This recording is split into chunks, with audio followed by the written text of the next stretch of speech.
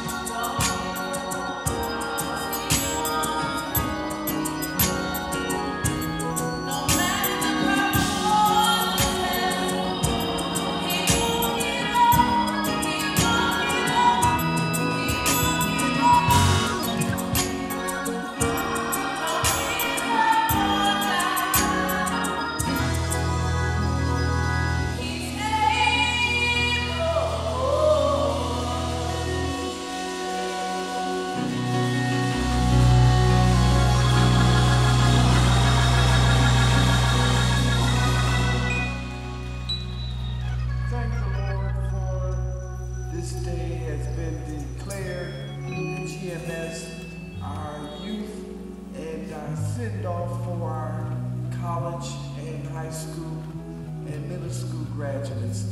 Let's thank God for service well done.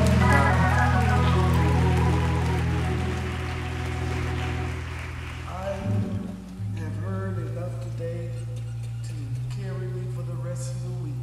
And beyond. Wasn't that a wonderful service?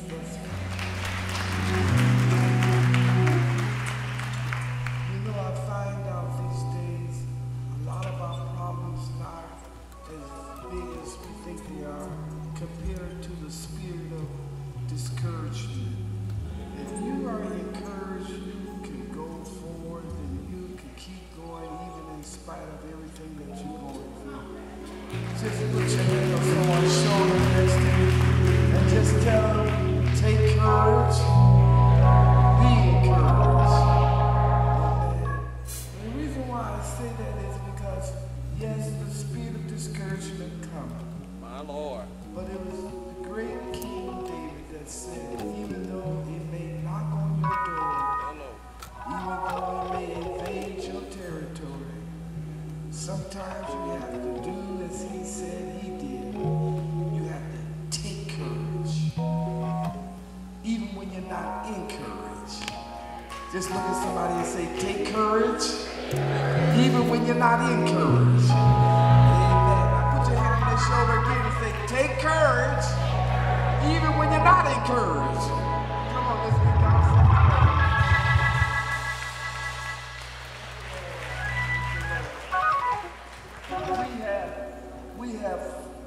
we are so grateful for the Lord blessing this ministry. We're preparing for a great outpour of spiritual and festivities on Saturday. We want to appreciate Greater Mount Sinai. We want to appreciate you on Saturday by way of having a church picnic. And you don't have to have any monies or anything like that in order to participate. But we're saying to you, extend a hand to your families, extend a hand to your friends, and let them know that we are at the designated spot for our church picnic. We want to appreciate our family and friends weekend. Don't let me down. More importantly, don't let God down. But don't let me down as your pastor of this said church. We are looking forward to you being here this Friday and at a very convenient time, 7 p.m. And you know we don't believe in church all day and all night. We will be cognizant of getting up on Saturday for our church picnic. So I need to see you at 7 on Friday and bring along your family and your friends. But on Sunday, I want you to galvanize everybody that has a soul, everybody that has a body. Believe me, I believe in the power of unity. And where there's unity and strength, there's deliverance and there is healing.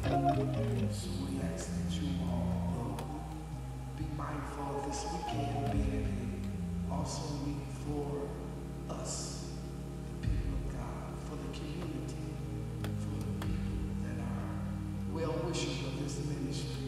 We pray that they will be in attendance. We are so grateful for Elder Darwin Davis, who would have been 85 years old today.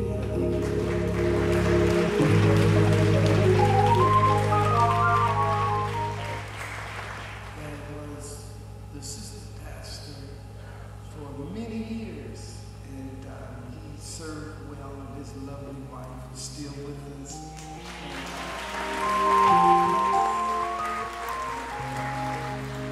And our men's conference, those of you that missed, you missed an awesome treat. Our President Johnson did an awesome job. He preached his heart.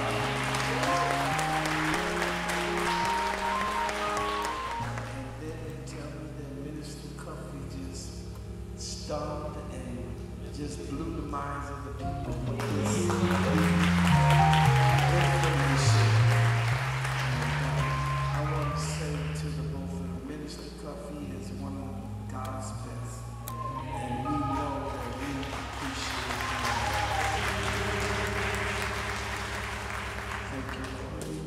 We're going to go to the scripture. There's so much more I could say, but I just want to move swiftly to the Word of God. Psalms 127, verse 1 through 5. Psalms 127. This is to encourage our 2024 graduates and our young people for the furtherance of their life with the Lord Jesus Christ.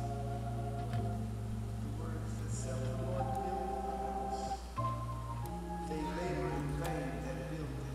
Except the Lord keep the city, that watchmen waketh but in vain. It is vain for you to rise up early, set up late, and eat the bread of sorrows. For so he giveth his beloved sleep.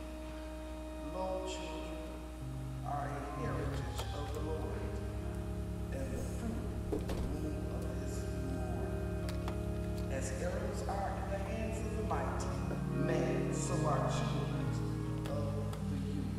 Happy is the man that has his quiver full of them. They shall not be ashamed, but they shall speak with the enemy in the gates. So far, this verse, scripture, if you could just repeat after me, our spiritual heritage. Say it again, our spiritual heritage. God bless you.